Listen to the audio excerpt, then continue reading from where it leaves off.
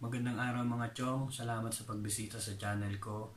For today's video, papakita ko lang sa inyo yung features nung nahack ko na Kinemaster Pro from Indonesia. At the same time, tuturuan ko na rin kayo ng basic editing using Android phone. Tara, let's! That's like a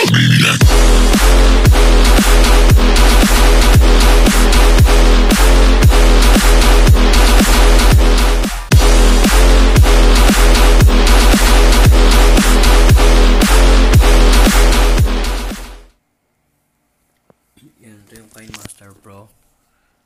Click lang natin itong icon na to. Then, click mo rin to. Yan. So, ang kailangan mong gawin dyan is maglagay ng video. Puntahan mo tong media na to. Yan, kung makita nyo dito, dito nyo makikita yung mga sample video. Then, click.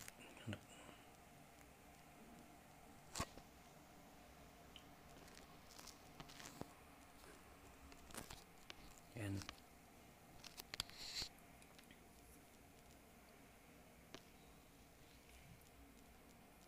Halimbawa, gusto nyo maglagay ng sound. Click nyo lang tong audio, and then makikita nyo yung mga song list nyo dito. For example, ito. Click natin to. Click nyo lang yung plus sign, and then check.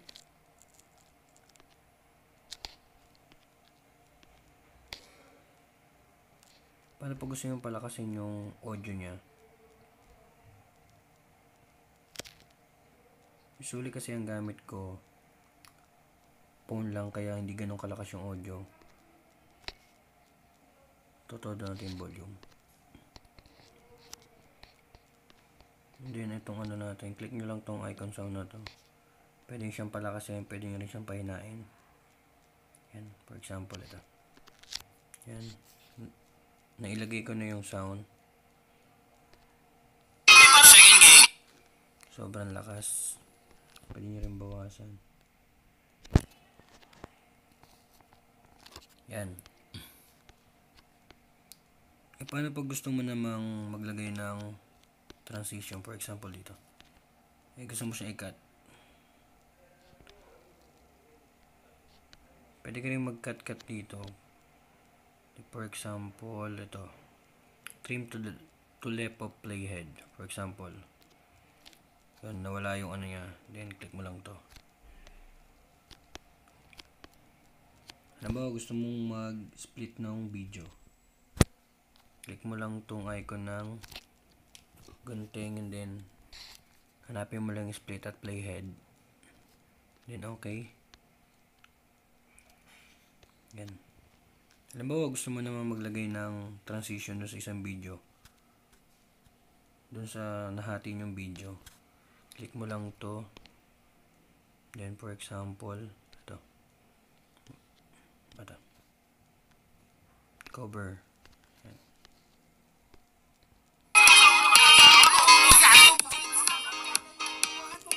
Yan. For example, gusto niyo pa maglagay ng isang video dito sa video na to. Click nyo lang tong layer, and then click media. Hanap tayo ng isa pang video. For example dito. For example ito. Gusto nyo siyang palakihin or paliitin. Yan. Dito natin siya ilagay. Sample lang natin. Then press tatakbayin. Click, and then okay.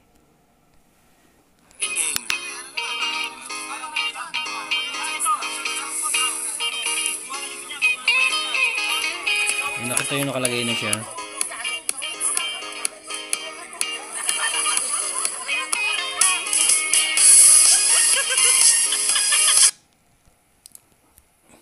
Ganun din po pagka gusto nyo maglagay ng picture.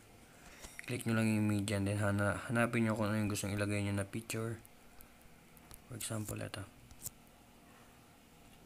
Gusto ko siyang ilagay dito.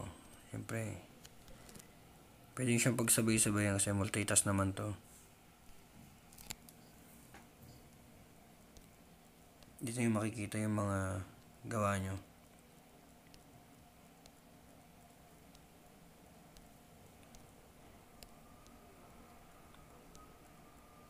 Pakita ko lang din yung advantage nitong application na to, itong Kinemaster Pro na galing Indonesia. Click mo lang to.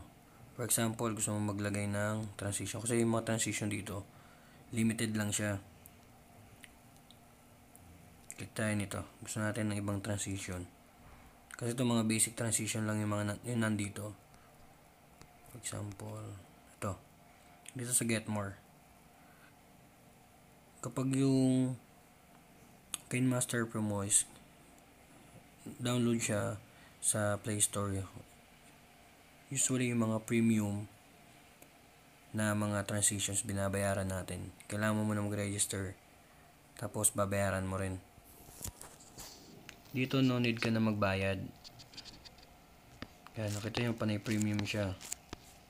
Pwede nyo lahat gamitin yan. Ayun yung feature nito. Itong maganda dito. For example, ito. Yung transition na to. Siyempre, kailangan online kayo dito. Malakas din yung data nyo. For example, ito. Download natin.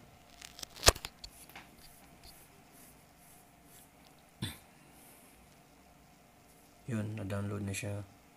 Install. Next.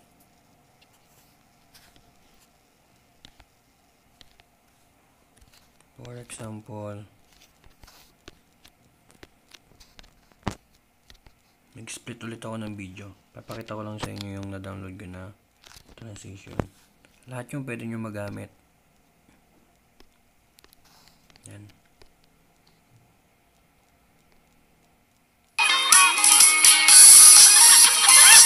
Yung mga ito, nakita nyo kung paano yung ano.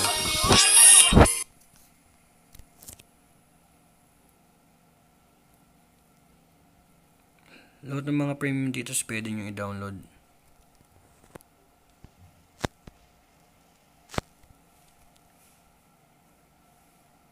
Ito. No need na magbayad dun sa Kinemaster kasi pro naman tong apps na to.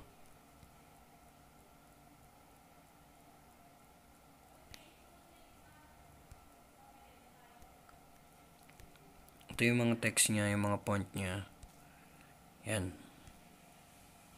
Mas marami kang magagamit. Mas maraming font na magagamit mo sa pag-edit mo.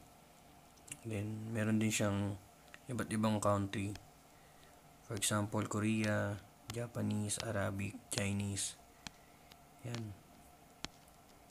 Marami-rami rin yung country na naka-insert dito.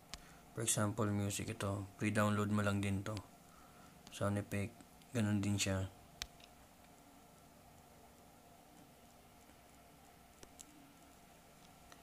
Yan. Kung makita nyo, kung mapapansin nyo, ito lang yung pwede nyong gamitin dyan. Yung mga walang premium. Kapag nag-download ko sa Play Store. Good thing dito is magagamit mo na siya lahat. Even to. Itong diamond na to. Yan. See? Nakita nyo, paid na siya lahat.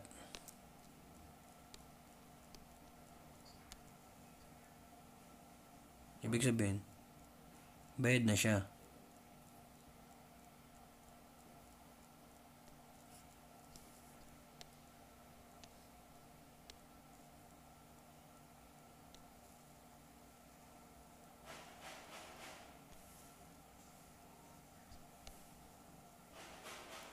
For example,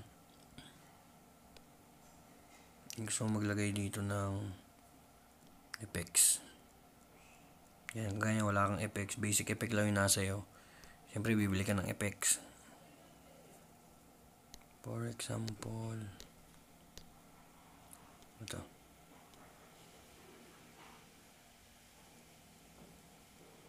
Itong effects na to. Download natin. Okay? For example, yan. Gusto mo insert. Click mo lang yan. Then makikita mo yung video. See? Nag-iba na yung video.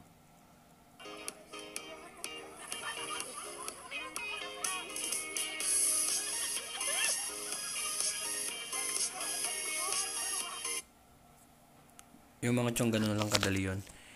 Salamat sa panonood.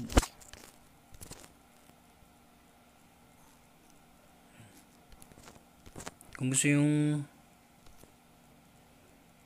okay. Game back.